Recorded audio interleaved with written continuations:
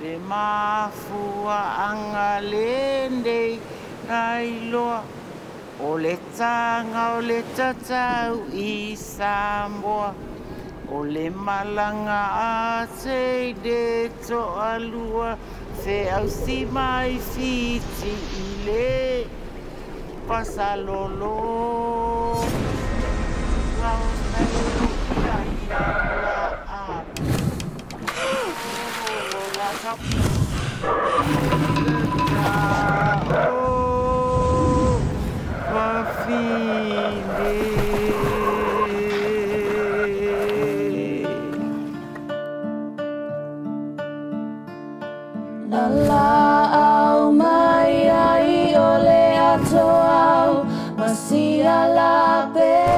The goddesses Te Ma and Tila Whainga.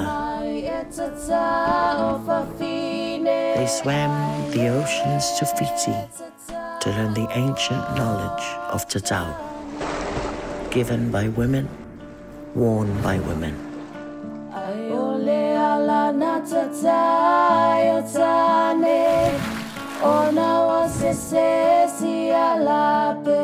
On their journey back to Samoa, they emerged seasick and confused. And their story got reversed. When they reached Savaii, they told that it was the men who got the tatau, the pe'a.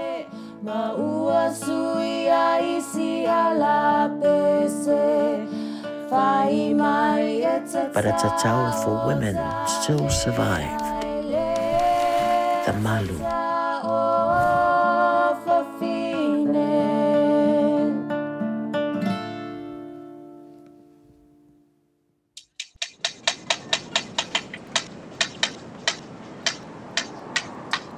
This is the gift that keeps our stories alive.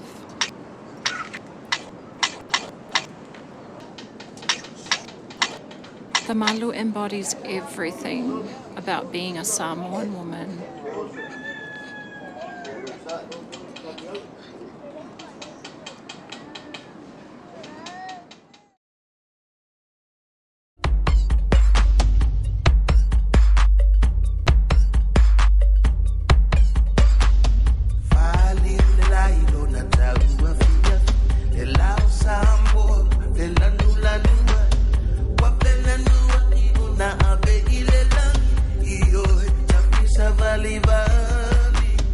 I wanted to get my malu in Savaii because this is home for me.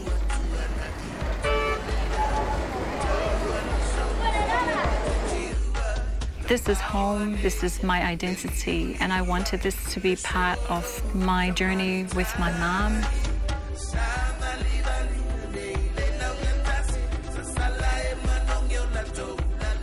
Being able to go back and have my malu in the region where the tattooing reached Samoa by the two goddesses, Te Ma and Tila Whainga. To me, that's quite powerful. It's like everything coming together.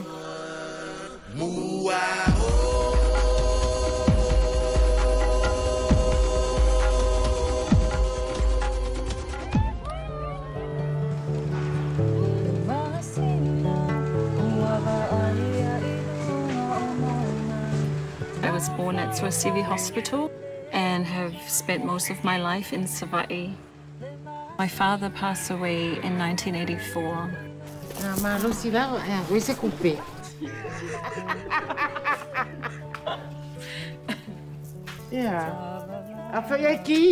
I come from a very big family, and my mother raised the 7 of us with family in the village.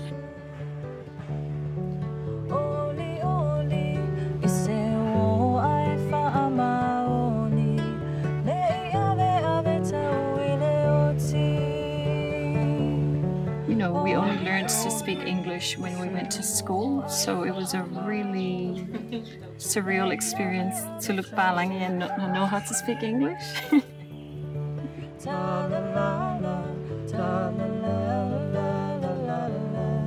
To me, I believe malu is a very visual display of your identity. So for a lot of young women who are growing up abroad, coming home to get a malu is somewhat a visual representation of their connection to Samoa. So my mom is a very strong woman, and she is the chief.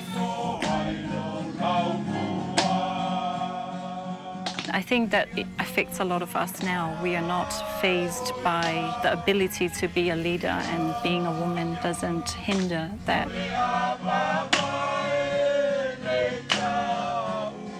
My mother got her malu in the 80s, and when she got it, we were intrigued, and in the back of my mind, I believed I was going to get a malu one day. But she's a firm believer in you don't just walk off and get a malu. You have to earn the right to wear it.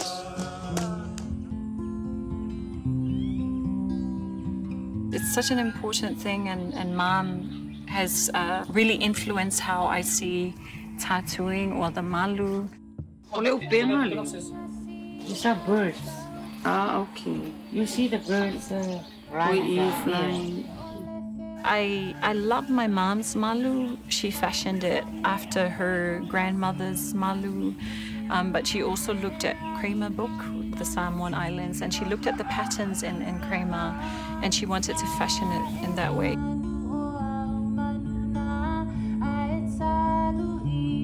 It's like a gift for a woman, and so being able to get one and having her blessing is so important for me.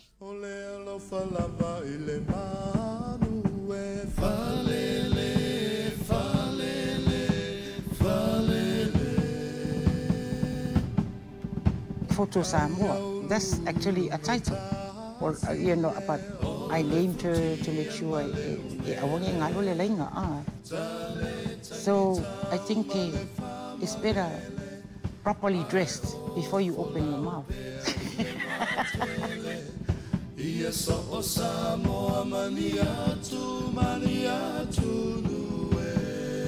Ole malu, ole kengi, malu ele ainga, o lau fautuanga. Malaunga luenga tutono le ainga. Ole malunga le ainga, wa aelele. O oe whakongoa ia a vāoka, ola a vā a opuangangi. The women, to make sure elele ia le fale.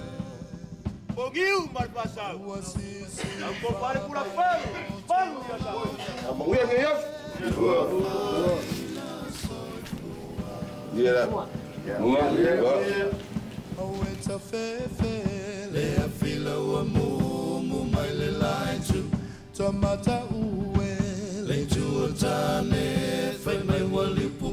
Women nowadays need to understand what Malu stands for.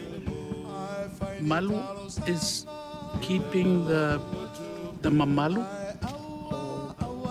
of the family, because in the olden days the women folk keep all the genealogies, and because Samoan women always had a place in the community and the society. They've always had a voice.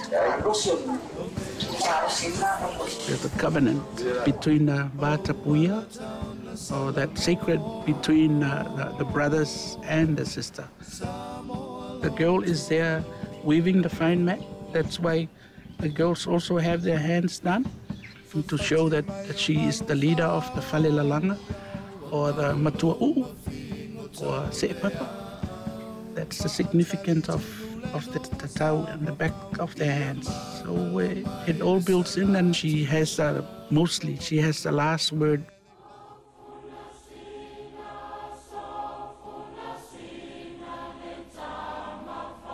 So the empowerment of women and Samoan community and society always had Nafanua and all those. They were girls, Salmasina. They were not men.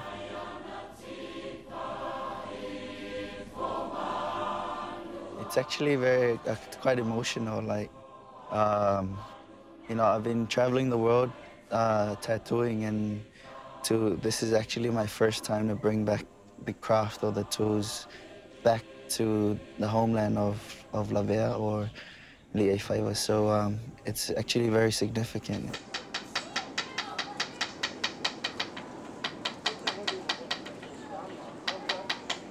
If you really look at it, this was our written language. Like if you really look at the world, the creation of the world, there was always this tendency, how can we pass down our knowledge? Now you see there are rocks. I mean, even in the Bible, you know, they found the carvings on the rocks and things. So I'm sure this is what our ancestors, they were trying, how can we record? So for me, this is our written language for, like, you know, the building of the whale, the behavior of the ole malu, e malu ai ainga.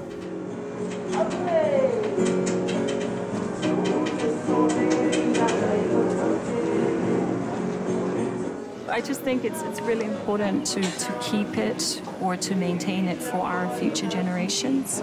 And it's part of our history. I mean, Palangi have their histories in books, and we have our histories in the patterns on our bodies. It tells a story, and it also gives you a sense of not just pride, but responsibility. So bringing my daughter was important because I wanted her to go through the experience with me.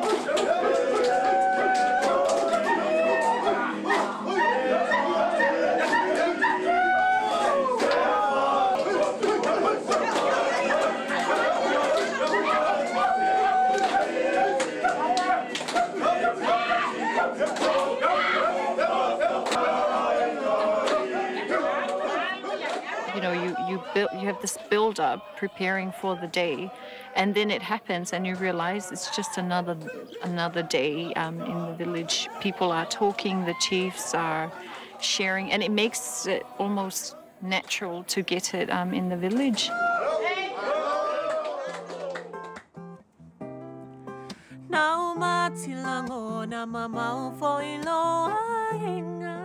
I feel really good, especially that they are all speakers. It's a siva for. So, when you are performing, you must be properly dressed. Not only by body, but ole whai ai, ole maka, ole huku. Ia male isu fo.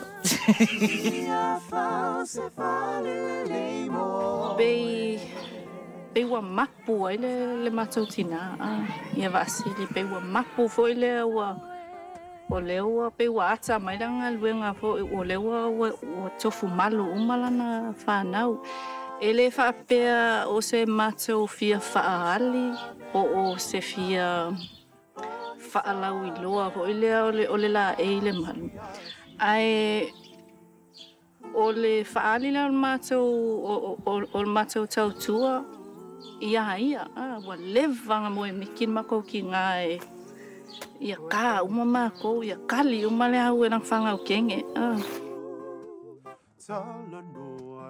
I love my new legs. You know, getting tattooed, it's sort of like all the taboo about everything we know about the va between men. And then you're standing there and you feel completely exposed, but it's okay for this occasion. And then you've got men all around you and you surrender your body and you're just lying there and, you know, it's like your body is not yours for those few hours. Imagine if in the future you had the opportunity to have a woman tattooing women. Wow.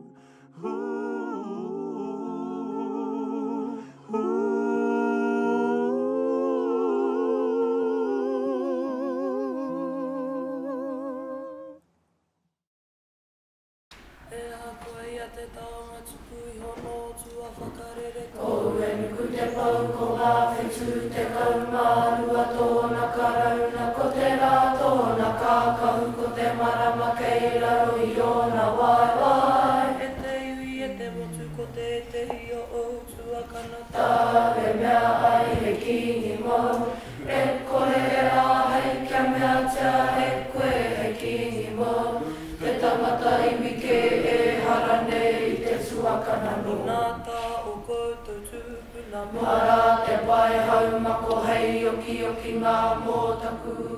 Moko is the style of mahi that I do. Translations using patterns and symbology that's relevant to their whakapapo or to their story. I just feel like having no electricity involved in the process just connects us closer to our history, you know, how we used to do it back in the days. And I like that about it. It feels like a completely different experience. This is kind of reserved for something quite sacred, I believe.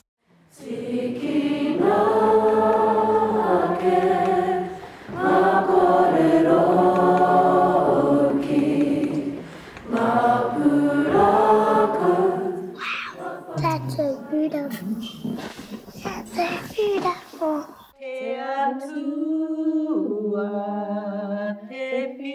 Life needed to feel completed. You know, like it's a sense of completion, a sense of maturity.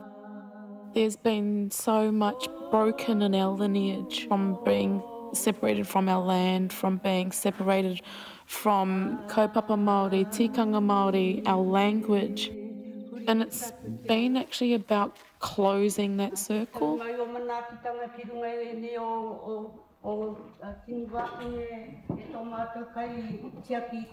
Tā koto mai e hine te kia tangi a wongutu, mō tō haere ki te whare tāpere. Live ear maiden, tā koto mai e hine, kia tangi a ngongutu, so that your lips may be marked and darkened. Mō tō haere ki te whare tāpere, so that when you go to the dance hall, whare tāpere, the place of amusement, you will be beautiful.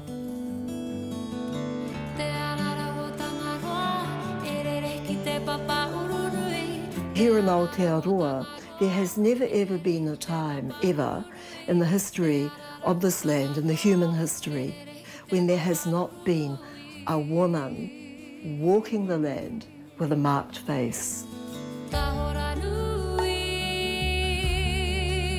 I actually think too that men were going out in the early 20th century, they were working, they were much more engaged with Pākehā than women were. And up until 1950 or so, Aotearoa and Māori were a rural community.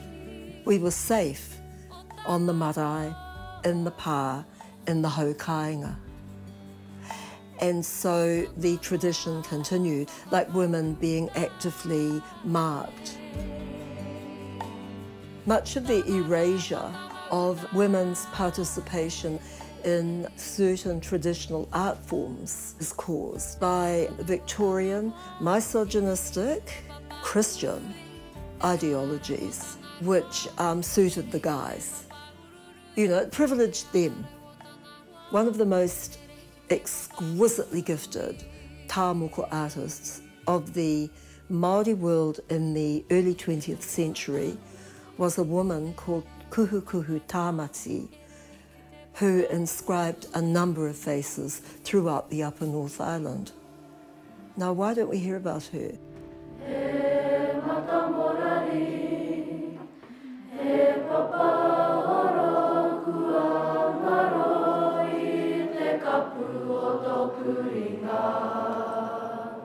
So I learnt from my tohunga. Still learning though too. I feel like I'm definitely still a tauira. I'm still a student, you know. I guess just that whole connection of wahine to wahine, you know. It's that understanding, that mutual understanding that we have as women, and because it is quite an intimate experience, and sometimes they want it in places that you know, they feel more comfortable with a woman touching them than a man. You cannot beautify a female face without shedding blood. The practitioner is not only an alchemist, but also a healer. I know of people who have taken kauae or taken other forms of moko to recover or to start a journey after miscarriage, after hysterectomy, after the loss of a parent or a child.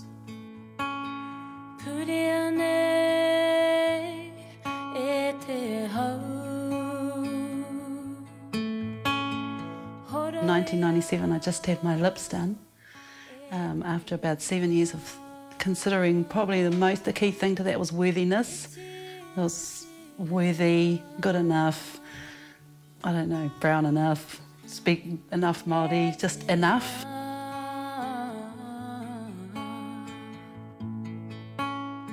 Came to me through a journey of healing from identity, but also as a survivor of abuse, sexual abuse, violence.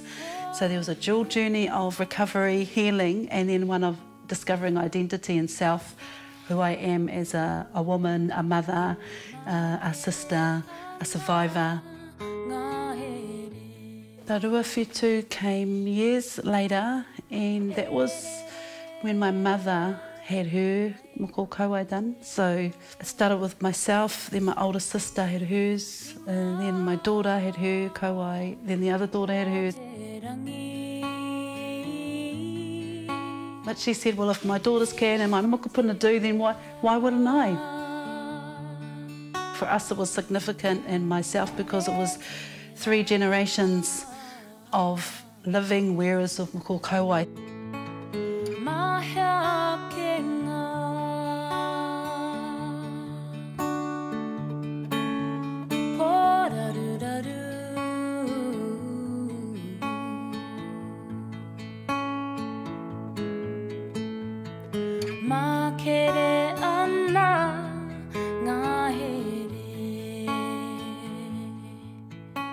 Yes, definitely significant, and it's getting some momentum too.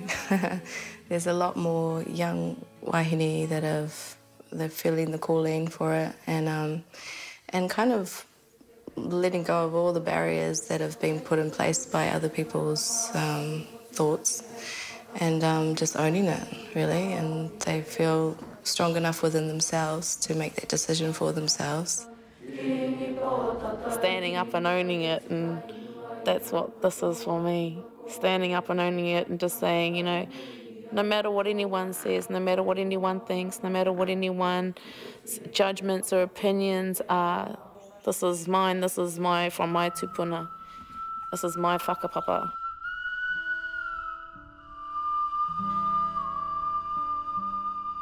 Every Māori female with a whakapapa has the right, as a mark of survival, as a note of resilience, as a reminder to the treaty partner that we are still here, and we are here in our entirety.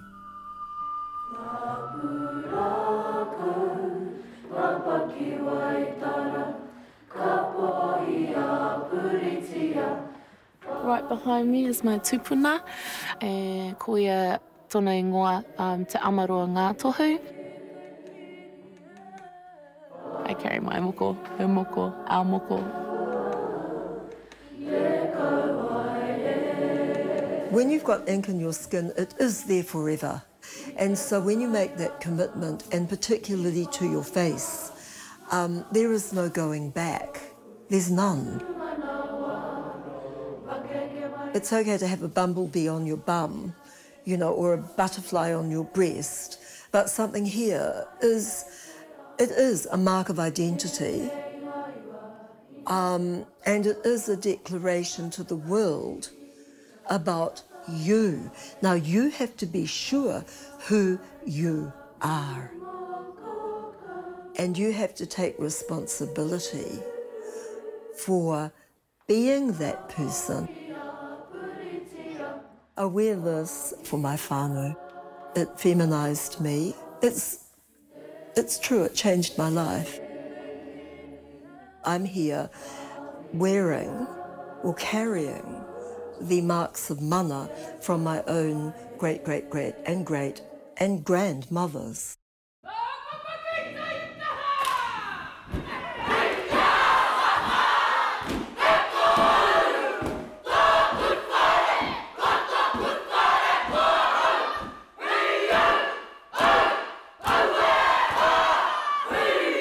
I feel honoured, privileged.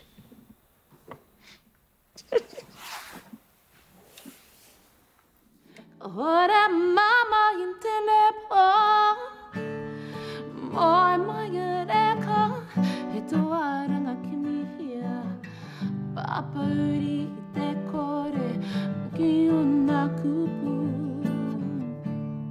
Moi magereka, kawe tu te whakapono, kawe whakarere, moi mai akimu.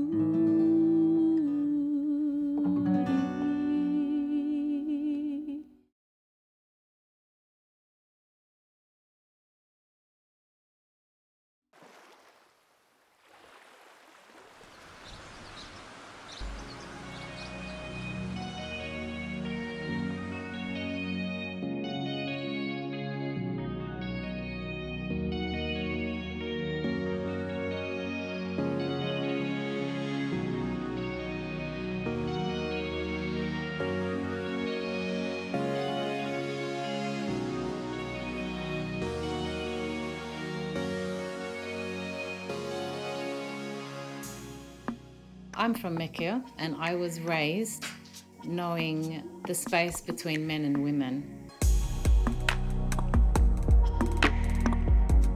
And so we have rules about who you dance with, who you sit next to, and they're pretty strict.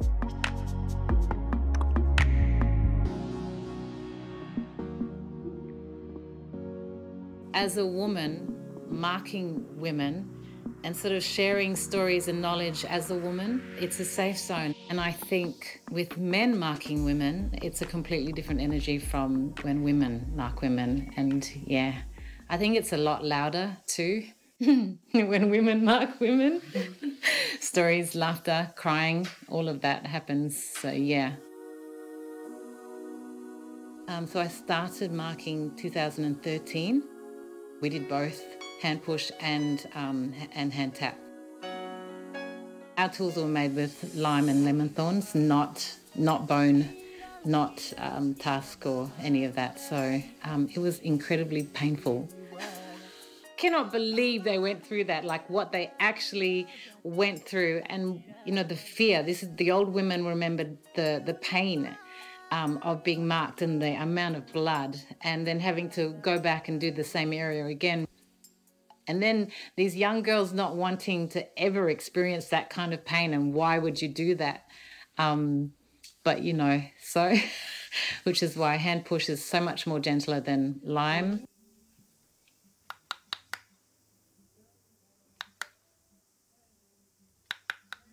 Julia's my cousin. I think it's been a whole journey of learning what the connections are, the loss of tattooing, and the significance of it.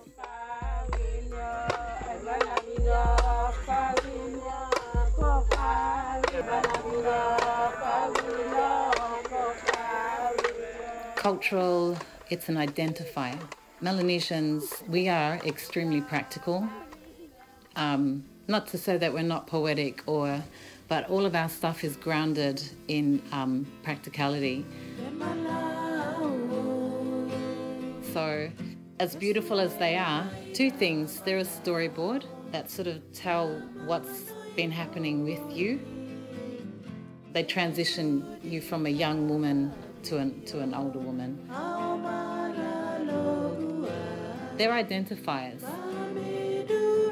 So I know that this person is from such and such. The same for Polynesian marks. When you look at them, okay, this guy must be from Samoa, because I think in a practical sense it was because our women married and they go to the men's village, men's clan. So if there's any warring, they fight, this man will look at this woman and know she's from us, so we don't touch them or their children, because that relationship, that's family. But they also show the strength of women. They also show what this particular woman can endure. So if she can endure this, then she can have babies. She will work super hard in your garden.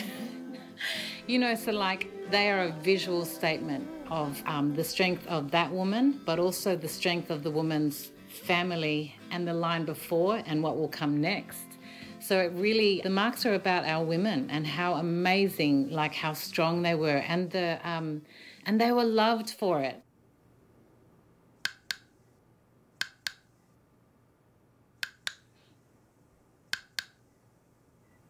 I'm a walking signboard. That's what it is. I'm a walking signboard of being Papua New Guinean, but what it means to be from Veiqia. And I know I'm a walking signboard, and I own that. Yeah. It was the work that she was doing that brought my own attention to my grandmother's tattoos, our grandmother's tattoos. It was a realisation that she was actually the last one in our family, like in our village, to wear Veiqia designs specifically. So that kind of hit home, and then realising, yeah, oh my gosh, I am so guilty of completely looking past my grandmother and not seeing what was so special about her, and that she was actually, you know, she went through all of that.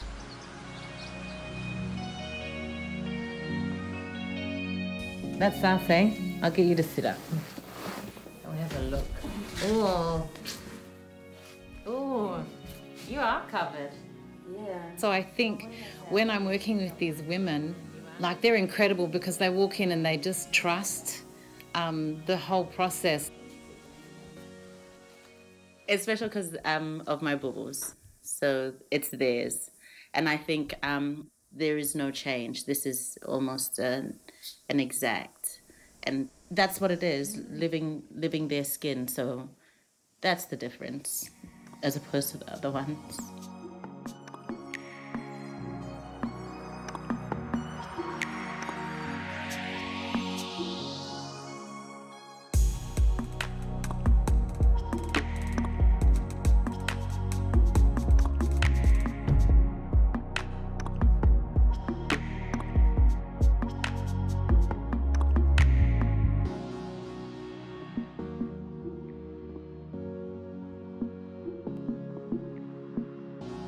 I think Papua New Guineans are extremely lucky because we're fortunate, because we've seen it. We've seen it alive on skin.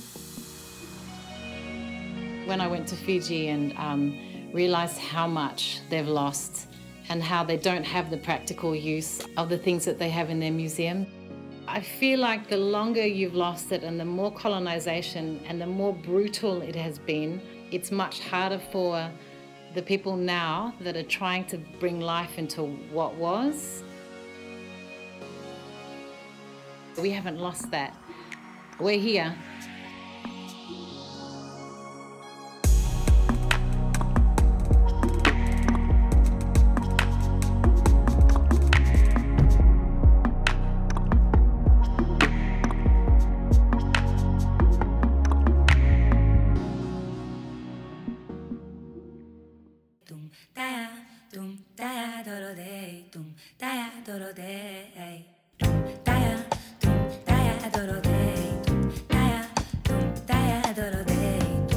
This is the studio where I work, Karanga Inc. on K Road. It is an Indigenous tattoo studio owned and operated by women. I specialise in Samoan Tatau, and I work with other patterns from around the Pacific.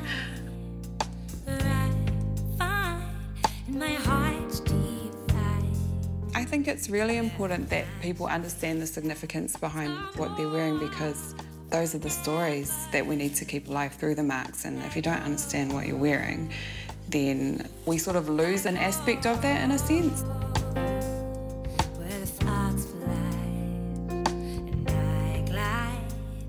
The timelines and my spirit. I think it's really, really important that we have these conversations and we talk about the symbols and what they mean, which is what I do with the people that I work with. I mean, yes, you can have that visual signifier, and that's certainly one way to connect, but I think it's important to remember the deeper meanings as well. Drifting down my bloodline, where I find in my heart's deep fight, where my spirit... So going back to Samoa is really significant for me. I'm going back to reconnect with my family.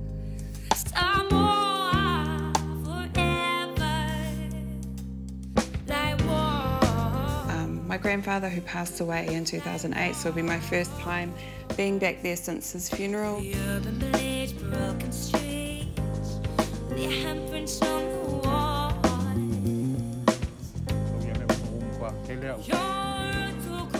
I'm hoping to reconnect and spend some time with the Suluwape family, who I've been working with on and off since about 2011. Very, very slowly progressing towards taking up the ao and learning the traditional methods of Tatau.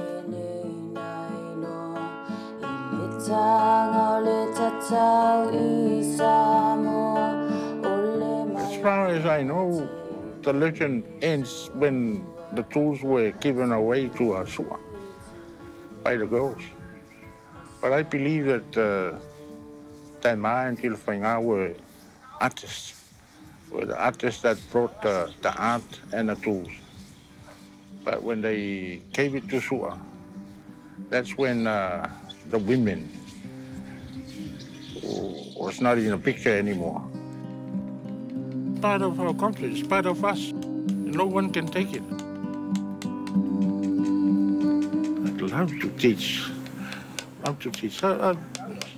I asked my girls, who wants to be a tattoo artist? And they freaked out, you know, just because, maybe because of me teaching them, or because they don't like me.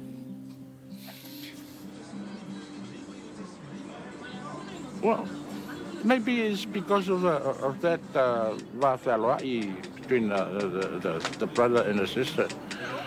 Because in our culture, we men regarded all the girls, Samoan girls, as sisters. You know, we for Samoa, but so maybe that's why the girls didn't do it.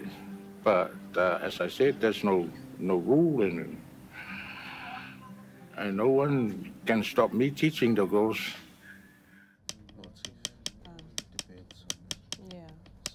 I guess I was always really conscious of stepping into that space that maybe wasn't allowed for me, or that I shouldn't be in because I am a woman. But also, I guess, being familiar with the oral history surrounding Tatau, I know that women were involved and did play a part. So I guess I always had that sort of in the back of my mind, and I thought, well, if I don't ask, then I won't ever know. So, you know, had he said to me, no, that's not your place, then I would have taken that on board. But yeah, I think having that support means a lot. There's a lot of pressure. I think that it will really open us up to a whole new way of experiencing the malu. I've even heard of some families having reservations about their daughters receiving the malu just because they don't necessarily want them in that situation with a man. You know, of course, I think about Taima and Tila Whainga and the female goddesses that brought Tatau and our connections with them. But I also feel that it's timely and that we are ready as well.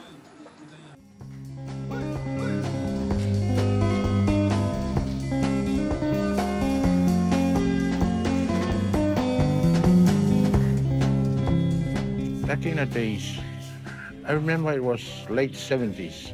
That's when lots of women got tattooed, that's when polo was working. But before that, you hardly see anyone with a malu. And I don't know why. And if they get the malu, they hide it.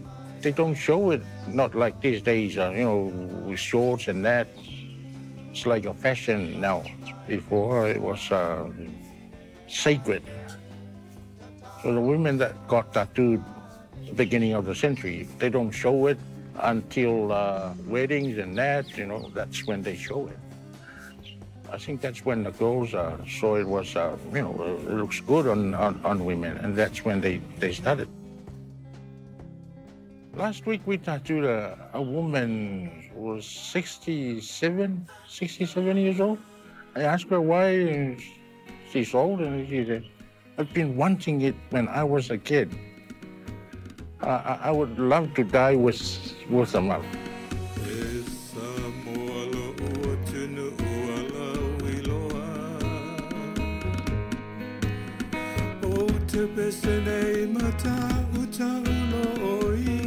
To me, as it's really about family connection, as my mom has one, and my dad, my late dad. So this is kind of special to me, you know. Just only, well, Tyler, she's my niece, and she's the only thing that Dad leave us with. My brothers and their kids, and this is how strong blood is. Yeah, le wakali le sunga ya sua. Ya o mako ai foi o mako malili o mako feng. Fa kaile ngale le fa kai foi le lofa fa kaile. Pele ngol lang ka malang malo fie. Ya aringe ya le o mai al ngalu ngasu.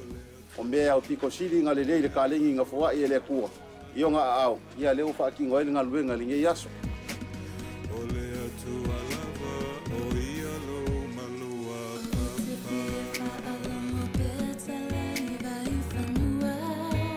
It connects me to the land, it connects me to my heritage. It's about honouring the designs that I work with. Just such a privilege and an honour. Yeah, blown away by how supportive that they have been and how open they are in sharing this practice with me. Yeah, just...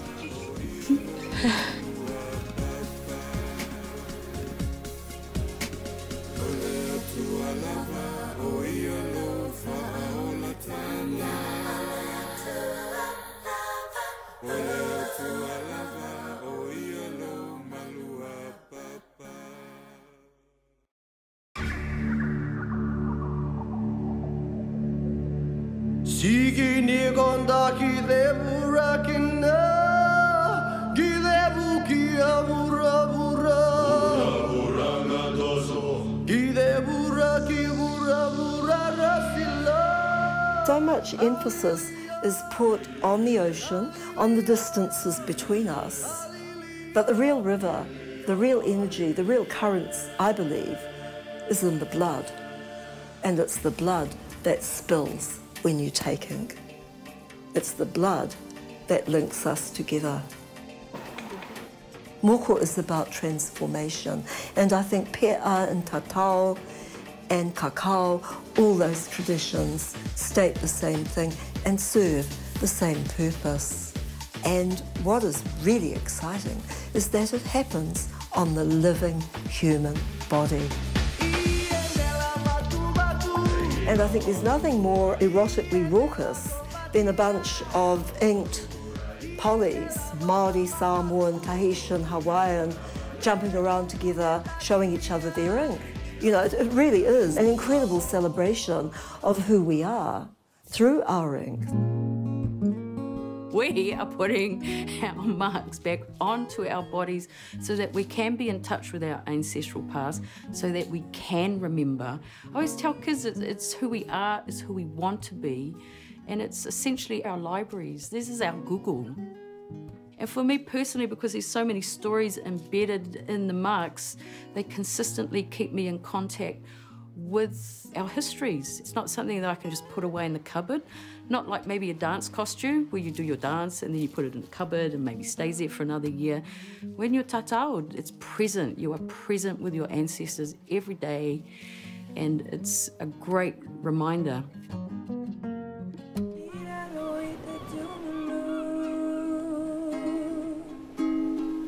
In the Cook Islands, we call it maru. So that is reclaiming that art form. Because we didn't have any records of a maru in the Cook Islands, but we know that we were heavily tattooed and that women wore on the legs, it just made sense that we had a very similar design sense to the malu of Samoa, but the patterns is what defines it and makes it different. So you'll notice on my maru that I've used patterns like the pupua inano, like the maru itiki, and the mokora, and the papavaro, and the manutai especially, this one that I really connect with, that reflect who I am and my connection to the Cook Islands. I think my maru speaks quite a different language, and it's reconnecting to my ancestors. So in more of a way than, say, getting a tattoo on my arm or anything like that. What my maru does is I'm trying to reclaim what's been lost.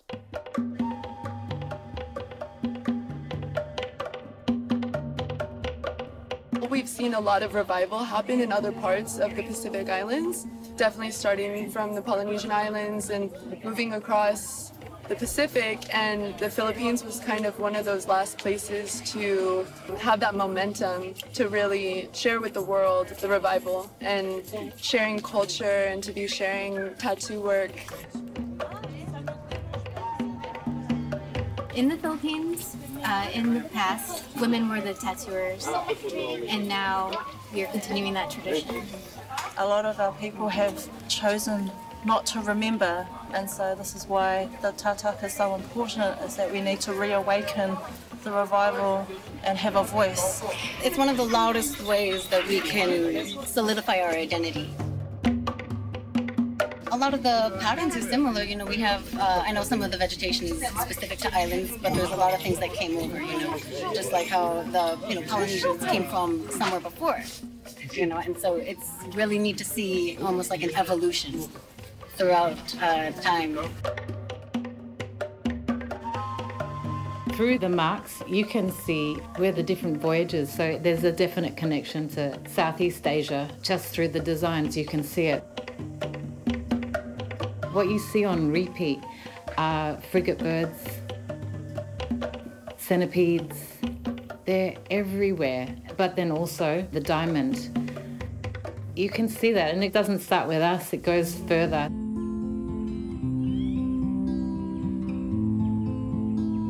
The diamond, for me, it's become a woman's symbol and how women are the foundation of life.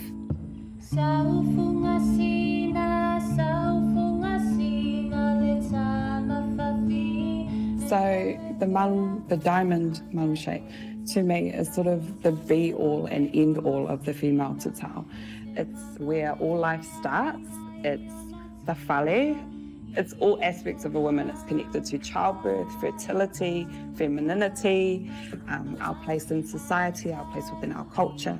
So it's everything in that one little pattern. So that is why I think people do sort of react and get conscious of how it's used. When I first sat down with Paolo, I'll start with Paolo because I used to go, what's the malu? And the first thing he said to me is the four sides of the house. He looked at me, he goes, well, what's the first house you live in? And I was like, oh, of course. It's the house of the people, it's the whare tangata.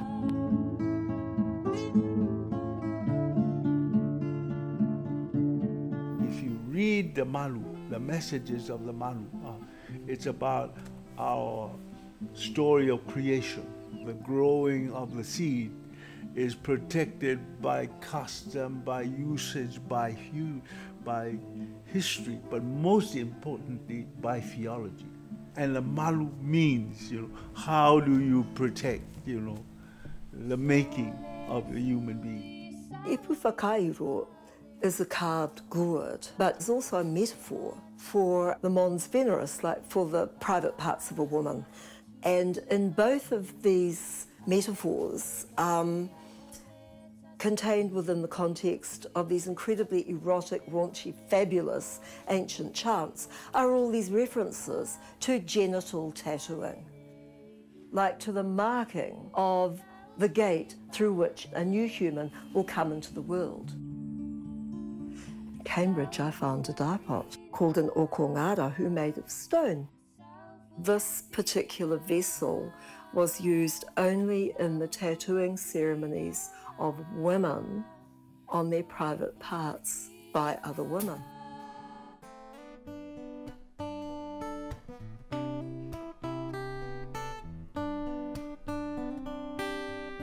So in the Fijian practice of traditional tattooing, it was women who marked and women who wore the marks. When it was practiced in Fiji, it was about the movement from girlhood to womanhood. It's a triangular marking on the mons pubis, on the vulva. It goes around the waist and it's on the buttocks. I don't know why it was so important to mark that area. I mean, it's the center of the universe. It has brought the importance of my body back to the forefront. Fijian women's tattoo was discontinued with the advent of Christianity. When Fijian women put on the mu'umu'u, everything from neck down became invisible. And so our bodies are not written into history. And that's a tragedy. What wearing these marks means is it's unshackling ourselves from the burdens of colonial hang-ups. I've had to confront my own relationship with my body. I've had to confront how other people might see it, how other people might see the sharing of it. Accepting who I am, and that's a powerful thing of being marked.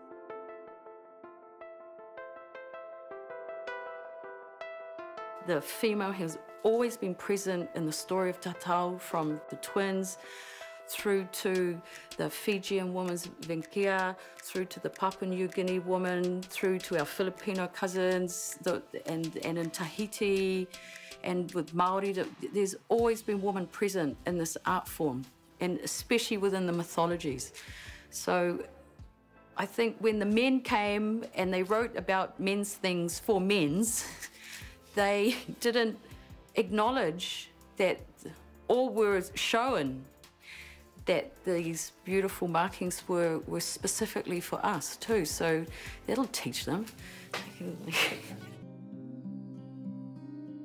I think that journey of women bringing the akuau to us, the journey is a long thing. You know, ole malanga tēnei tōlua. So the journey needs to be continued. There is no end to this journey. And each of us and each generation have a responsibility to help that journey live on, and not just in our memories, but now on our bodies, on our skin. So what Te Mā and Te Whainga brought then will continue into my great-grandchildren's generation. That speaks to them about who they are as women and what their roles and responsibilities are, because a malanga needs to be hosted. We need to be able to host those stories. We need to be able to care for those stories. We need to be able to keep that legend and keep that story going.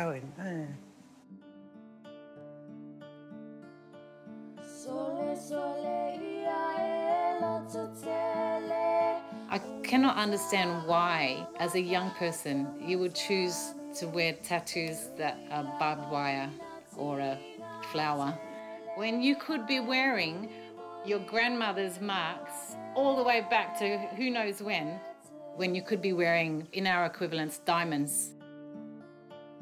This is the gift that we've been given. These are our marks of mana, and we have to keep it alive.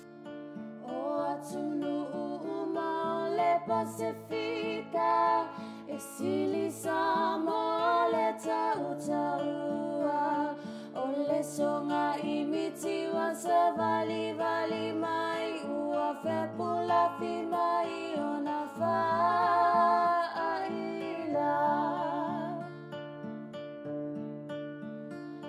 o asofa ai fa amuli alia fa atua la selu fa ala fa ole singa